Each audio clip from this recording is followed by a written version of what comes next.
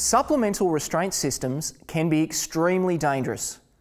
When working on or around these systems, always assume the system has not been disabled.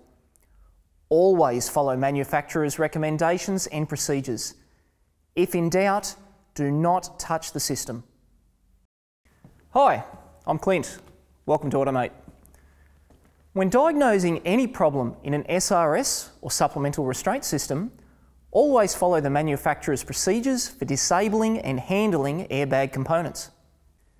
We need to isolate the short to voltage to either the airbag, harness and connectors, clock spring, or the SRS control module. Insert an airbag simulator or dummy load in place of the airbag.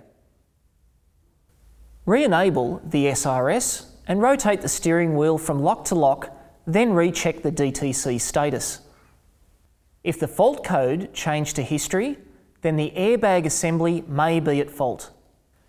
If the DTC changed to current while rotating the wheel, then further inspection of the vehicle clock spring will be required.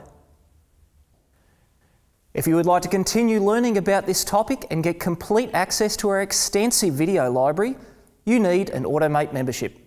Visit our website and get started on a better future with better training.